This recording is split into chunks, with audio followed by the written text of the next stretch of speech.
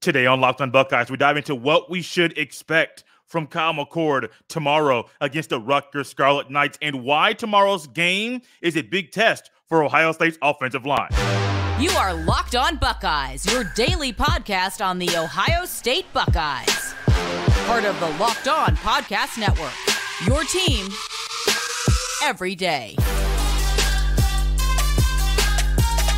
What is up, Buckeye fans? Welcome back for another episode of Locked on Buckeyes for the Locked on Podcast Network. I'm your host, Jay Stevens, also the host of the Jay Stevens Podcast. It is Friday, November 3rd in the year 2023, and today's episode is brought to you by Game Time. Download the Game Time app, create an account, and use code LOCKEDONCollege for $20 off your first purchase. During today's episode, we will discuss why tomorrow's game against Rutgers is a big test for Ohio State's offensive line. And is tomorrow a trap game? We answer that question later in today's show. But first, Kyle McCord, every single week, he's going to be the talk of the town because he's QB1 at Ohio State. After last week's performance, had multiple interceptions, had a fumble as well, that really showed people and made people think what we're seeing from McCord might not be sustainable or what we want to see from our QB1 in 2023. Regardless of who the opposition is, if you have multiple interceptions and a fumble in a game, it's not good. Doesn't matter if you're the Buckeyes, if you're the Scarlet Knights, whoever you are, it doesn't matter if those numbers are a part of your stat sheet at the end of the game. But that was one game. I have seen comparisons to Ohio State in this season, Kyle McCord's 8th start versus C.J. Stroud's 8th start in the year where he was a full-time starter. It's not the same thing because Stroud missed a game early, but there was really no doubt in any game that Stroud was going to be pulled from McCord in 2021. This year, we knew going into the season, Kyle McCord's going to start the game week 1. Ended up learning later he would start week 2, but was not named the full-time starter until week number 3. So the comparison between those two is a little bit different. But for Kyle McCord tomorrow against Rutgers, and I don't want to go through the numbers, the season stats, the averages, things like that. But I think Ohio State should expect some of the same you've seen from him so far this year. Through the first 8 games of the season, we have seen enough and a big enough sample size to really know what the offense is, what the defense is, what Ohio State brings to the table week in and week out. And with that in mind, I think for Kyle McCord tomorrow, should you expect a slow start? Yes. Now, I'm not saying you should expect turnovers and interceptions and poor ball security. I'm not going to go that far. Those are things that can be corrected, can be fixed. But also, I think you should kind of expect Kyle McCord to kind of have some of the same play that he has had this season. Now, realistically, I think that it would be nice that, or eventually, if the offense didn't have slow starts. An emergence of a running game, you would think that would help the quarterback ease into the swing of things and make some easier throws and kind of throw the defense for a loop because now they have to worry about the running back getting loose in the backfield, but also at the same time, they have to realize and worry about, is this what is going to happen? Is this going to be the norm for the offense, a more balanced attack from Ohio State? I don't know. It'd be nice. It would be nice if we had the answer to those questions, but we don't have them right now. The answer to the questions that we have is that Kyle McCord is a good quarterback. We know that. Now, he's not elite. He is a good quarterback. Another question that people have wondered, can Kyle McCord make all the throws? He can make all the throws. And as we heard Greg Patudo yesterday during yesterday's Preview Thursday episode, previewing tomorrow's game against Rutgers, if you did not catch that show, definitely go check that out. It's on YouTube, and it's also on any audio podcast platform that you choose. Greg Patudo discussed how the secondary hasn't really been the best. They have struggled. Now, as good as some of the numbers are for Rutgers right now and for the season that Rutgers has had, there are still some struggles on the defensive side of the ball for the Rutgers Scarlet Knights. And with that in mind, I do think McCord, he can get loose a little bit. I don't want to go over some numbers here really quickly, but he can get loose. He can throw the ball, and he can get comfortable. The one question mark I have about Kyle McCord is how healthy is he? Knowing that he got banged up against Notre Dame, knowing that that injury got re-aggravated or aggravated once again a week ago against Wisconsin, how healthy is he? Does Ohio State need to pull interest in Jebbia, the Oregon State transfer? Maybe. I don't know. He has 5 starts under his belt at a previous school. Does that turn into 6? Maybe I don't say 6 starts. I think Kyle McCord starting tomorrow. But does it turn into him playing his first game as a Buckeye for an extended period of time this season? I don't know. I don't think that's what anybody wants to happen, but I don't know. Devin Brown is still hurt, getting back on the practice field, and the expectation is for Devin Brown to be back, but still, there's a drop-off from McCord to Brown. This is what you got. He's your QB1. He's a good quarterback, but I do think, though, this is just my hunch. Over the next 4 games, starting tomorrow, we're going to get a better idea of how good Kyle McCord can be. You can marvel at the final drive against Notre Dame. Here on this show, we discussed there were some highlights, and there were more lowlights during that drive than highlights from Kyle McCord. We can discuss other games against Penn State and against others. There were some highlights.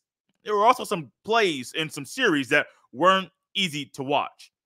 Rutgers tomorrow, defensively, brings in a really good defense. I say brings in, they're at home. But their defense is really good, and numbers stack up with some of the best defenses in the country. Rutgers is only allowing 15.8 points per game. That's 13th in the nation in FBS.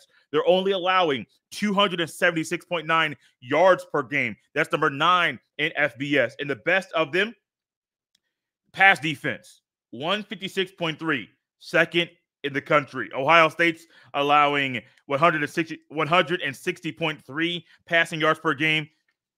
One of the differences, Rutgers' schedule, if you look at their schedule, they really haven't played anybody up to the caliber. Only one school they played up to the caliber of Ohio State is Michigan. That was a loss. That was a loss to Michigan, a loss to Wisconsin. They haven't played a Marvin Harrison Jr. If Ibuka's ready tomorrow, they haven't played him.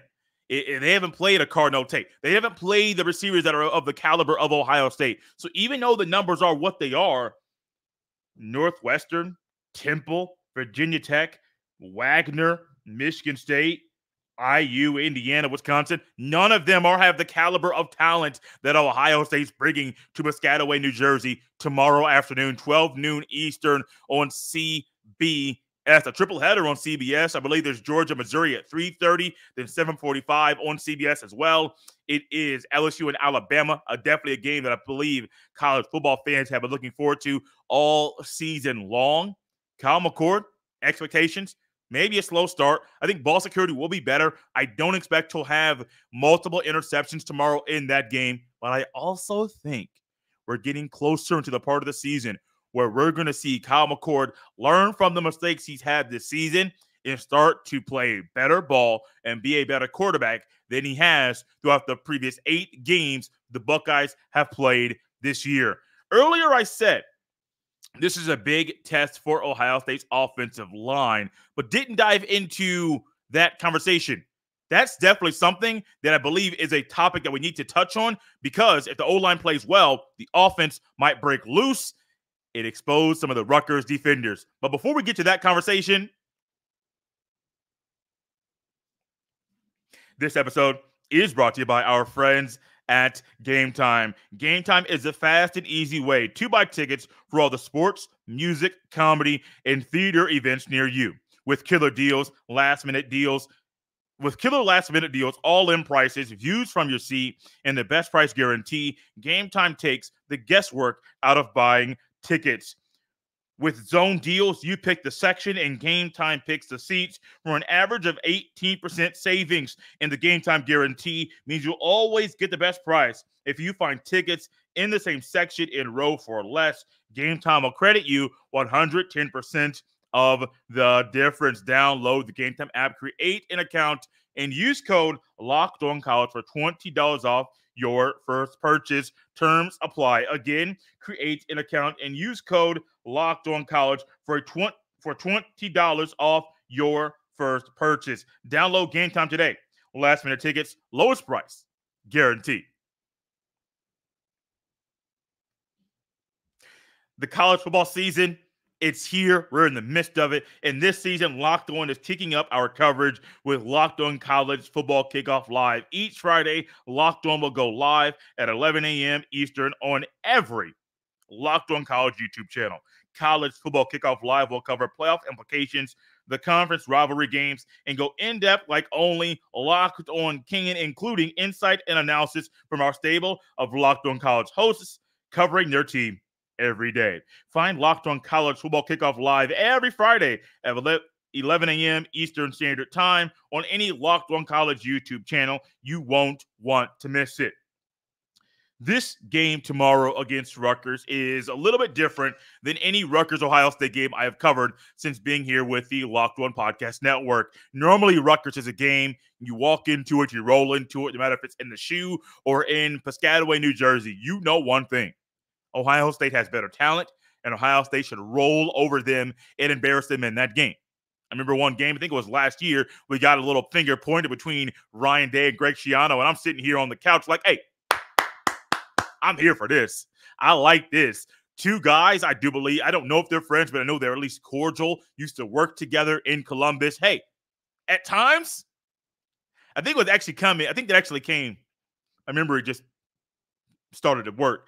I remember that play back then. I believe that was a fake punt. I believe it was a punt. Forget the punter's name, but ended up getting a look that he said, hey, if I get this look, I'm going to run it. He ran for the first down. It was in the fourth quarter. It was late in the game. Game was out of reach. Rutgers had no way of coming back, and Greg Schiano came across the field at Ryan Day, and they had a little finger pointing, went back and forth, and a little jawing. I like it. I love it. I love seeing coaches go after it and get each other's faces and really just, hey, show the emotion that fans want to see from them. The emotion and the passion. Those are two things we have seen from Ryan Day in this season. But Rutgers is going to do something a little bit different than other schools are going to. They're going to have a nose tackle in number 92, Mayan Ahanatu. Hope I said that name correctly. Sitting at 6'4", 300 pounds. And normally what we have seen from Rutgers in the past, and we might see it again tomorrow, they might do a slanting nose tackle. Even though it might be a four-man front, he might be pointed, in the A-gap, but more slanted at the center. And what does that do? It changes how you block and defend how you block and move the ball forward. No matter if it's a run play or a pass play, it might slightly change not so much the scheme of what you're trying to do, but the communication amongst the guys up front and the quarterback and the running back and everybody on the O-line, because something is a little bit different. Carson Hinsman, Matthew Jones, Donovan Jackson, I am watching them. You also add in Aaron Lewis, who is that defensive end for Rutgers, who Greg Patuto mentioned a day ago during that show. You have to be ready. When the front seven is one of the best units and best sections of the team on Rutgers, not just best between the O-line and running backs or best unit on, or just the O-line's great, the linebackers no, but the front seven, when that's what's doing a lot of the damage for Rutgers defense, you got to be ready, especially when at any given time, Rutgers knows they're overmatched. Their talent isn't the best. And then when you add in that there are brothers, Desmond Igbinosun, who plays for Rutgers, and Davison Igbinosun, who's at Ohio State, there might be some jawing saying, hey, man, look, Desmond might say, hey, I know he can attack y'all offense. Davison like, look, we got something special for you. Then Desmond comes back and says, look, man, we have seen y'all play 8 games. Y'all offense, y'all running game, it's not all that. And Davidson's like, look, keep running your mouth. Keep running your mouth. You might catch one during the game. Like, catch one? What you mean? You're going to see. Not saying they're going to fight during the game, but you might get a little embarrassed, might get ran over.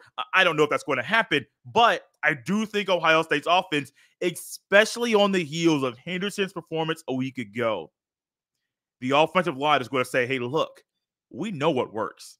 We've seen it work at a great clip. Consistently, if Henderson's healthy, and not just healthy, there's one other thing you need to see from Henderson that I do believe is going to be pivotal to how the offensive line or how the offense moves to plays tomorrow, if he runs with the intent and purpose that he ran with a week ago, and going into that game that, hey, this guy, Henderson, is going to hit the hole. He knows where he is going. He knows how to counter. He is quick on his feet. His vision is drastically improved. Man, look, Rutgers might be in for a long Saturday afternoon and be exposed on CBS, a network that they don't normally play on. And I say that as Ohio State doesn't normally play on CBS. It's a great platform. Next year, 3:30 Eastern. Will they change the intro to the college football game on Saturday on CBS? I don't know. If they don't, it doesn't matter to me. I don't care. One thing I do care about is playing on big platforms and new platforms, and CBS is one of those platforms that Ohio State and Rutgers will play on down the road. Side note, I just realized, and I haven't really gone back to my calendar to remember this. This is just off the top of the dome. I can't remember a season where Ohio State has not had a game on the Big Ten Network. First year, the NBC is calling Big Ten games. What do you have? Ohio State on the road at Purdue, on the Peacock on a streaming platform. Okay. You've had Ohio State, Notre Dame on NBC. You had Ohio State, Wisconsin on NBC. You're going to have Ohio State, Michigan State a week from tomorrow on NBC. You've had week 1 against Indiana on CBS. You've had numerous games on Fox. I don't know if there's been an FS1 game, and I don't know if there's been a Big Ten Network game. Seems a little odd that is reality, but that's the world that we are living in. Still, it's a possibility that Ohio State versus Minnesota, don't know is it the 18th? Let's go with the 18th. November 18th is on the Big Ten Network, but it's senior day, and it would not shock me at all if CBS tries to snag that game and say, hey, let's go ahead and make that maybe a 12 noon game for Ohio State and Minnesota on November 18th before the game against the Michigan Wolverines. Also, let's throw the Michigan conversation in here. It was recently a conference call on Wednesday. All the coaches were in there discussing some Big Ten issues and just different details about the conference. It was a 90-minute call. Harbaugh was there. Harbaugh eventually left the call. And the other 13 coaches, urged and pushed the Big Ten Conference to bring down the hammer and to punish Michigan for stealing signs. And from what I've read, the thought was, what are we waiting for? We know what they did. That's the coaches who are way more informed than you and I are. They know what's going on, and I guarantee you, I don't know this for sure, but I'd be shocked if there were no coaches in the Big Ten outside of the coaches at Michigan that knew what was going on. Something tells me, we heard Greg Schiano. Wouldn't shock me if Brian Day knew, if Mel Tucker knew before he got fired, if Pat Fitzgerald knew before he got fired, if Matt Rule knew when he first got there and said, hey, something ain't right about what's going on. It wouldn't shock me if there were multiple coaches in the conference that knew about this, but people know there is cheating that goes on. It doesn't get exposed. But now that what they knew is now exposed, and maybe more information than what they knew is now exposed, the Big Ten can easily make a statement and say, look, we're not going to allow cheating in our conference. And what's the punishment? Maybe forfeiting the rest of the regular season games this year and no postseason for us in the Big Ten and no postseason for the CFP, or just say, hey, look, play all your regular season games. You can't not play in the Big Ten championship game because you cheated your way to get there. I don't know if that's going to happen, but I think there's enough evidence out there that's public evidence, not just a private evidence, that is public, to allow the Big Ten to say, Michigan, the Wolverine football team, you cannot play in the Big Ten championship game if you win the Big Ten East. If they do that, and then they start going back and see how far this thing has gone, imagine hearing Michigan report coming out that the Wolverines had to pull down banners and had to strip themselves of wins because they cheated their way to get there. Just saying, this could easily be reality.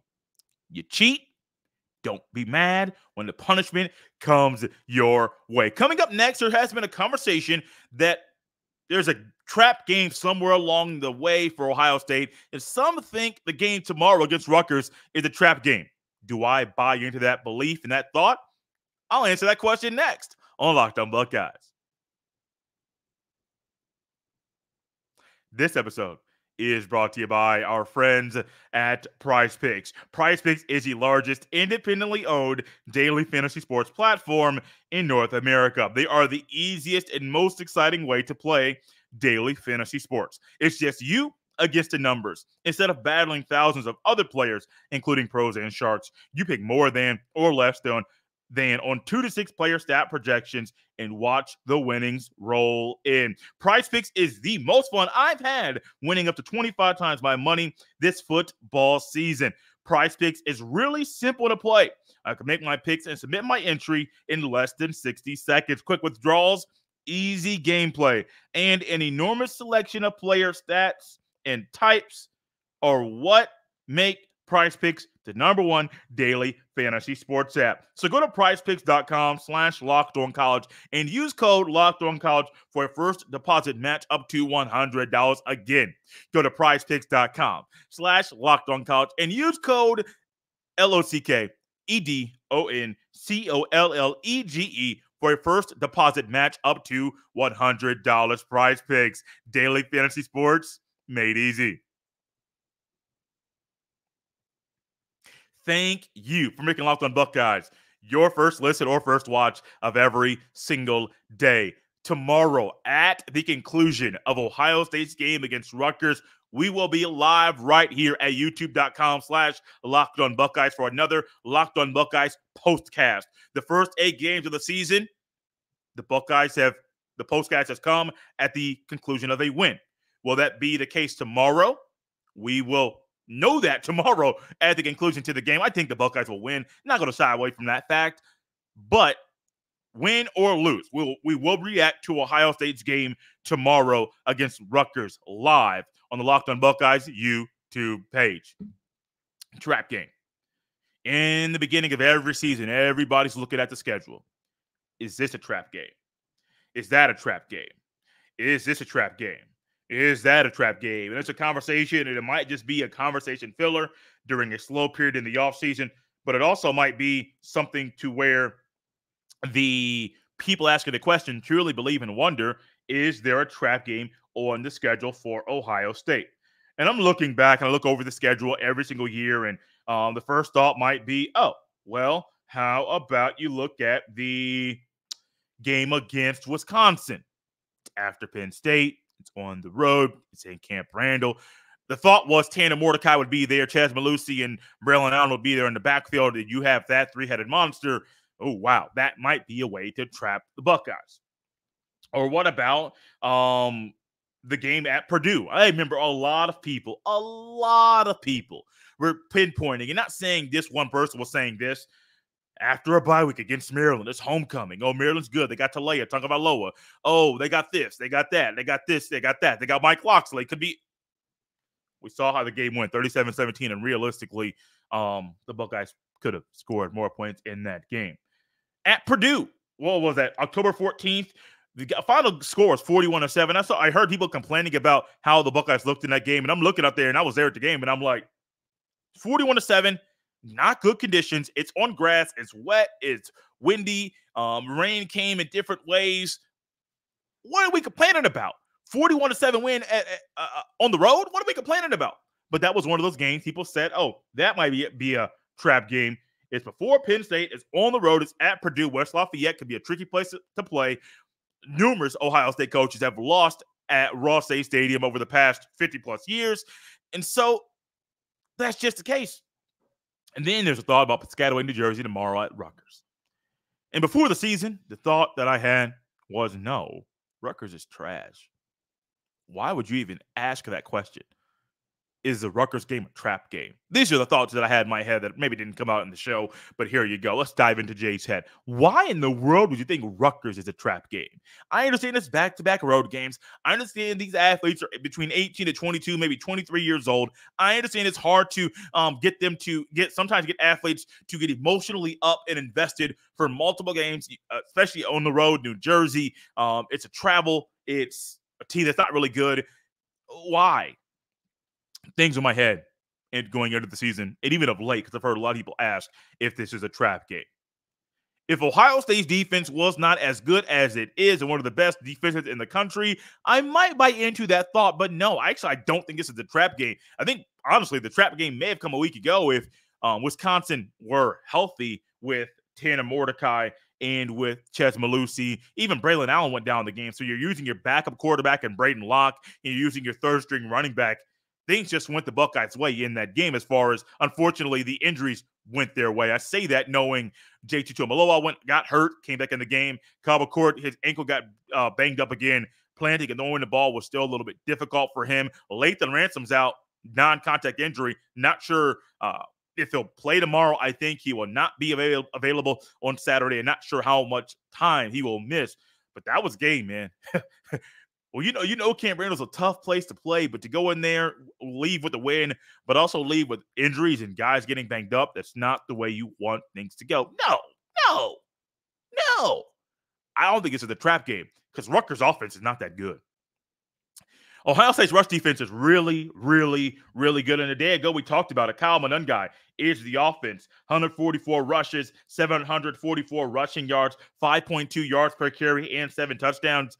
The quarterback, Gavin Wimsatt, 73 carries, 362 rushing yards, 5 yards a carry, 7 touchdowns. So those two alone, I think running the ball on the ground, that's the offense. Now, what Ohio State has done a whole lot better this year than they have over the past few is set the edge and really contain any outside runs and any misdirection stuff that oppositions are going to try to run. Yes, occasionally it does trick them up. It's going to trick up even the best of defenses, which is what Ohio State is. They are definitely in that category this year. But if you force Rutgers to throw the ball, that's where things are definitely playing to the Buckeyes' hands. Gavin Wimsatt has only completed 50% of his passes this season. 50.3% to be exact. 1,134 rushing yards, 7 passing touchdowns. 1,134 passing yards, 7 passing touchdowns, and 4 interceptions. He's not an amazing thrower of the football. And let's just say Ohio State gets up 14 points early, and the thought of Monangai and Wimsatt running the ball goes out the window. It's playing right into the Buckeyes' hands. This could easily be a game where I said 34-9. I'm going to dial that back and say 34-6. My final prediction for tomorrow's game, Buckeyes win. But I could easily see this game being a 45-6 game. Why? Defense. It wouldn't shock me if Iguanosa gets a pick, if Proctor gets a pick, if Chambers picks up a fumble and runs it back for a touchdown. I could easily see that happening. I might need to tweet that out. I don't normally do that, but Proctor, INT, Iguanosa, INT, and then Chambers scoop and score. We're writing it down as we speak because I don't want to forget that I made that prediction here on the show with you on this Friday, a day before another Buckeyes football game. What predictions do you have? Bold predictions or maybe a little bit tamer than bold? Leave them in the YouTube comments section below, or you can share them, tweet at me on X, formerly known as Twitter, at jstevens07. You can send all of your emails to jstevens317@gmail.com. Remember, tomorrow we will be live right here on the Locked On Buckeyes YouTube page with another postcast at the conclusion of Ohio State's game tomorrow against the Rutgers Scarlet Knights. In the meantime, subscribe to Locked On Buckeyes on YouTube. Hit that bell so you are notified every time we go live. Also, subscribe or follow on Apple or Spotify or whatever podcast app you listen and use on a daily basis. Leave a 5-star review and a rating. It's a great, easy, free way to help more people come across the Locked On Buckeyes podcast. This has been Locked On Buckeyes here on a Friday. I'll see you next time.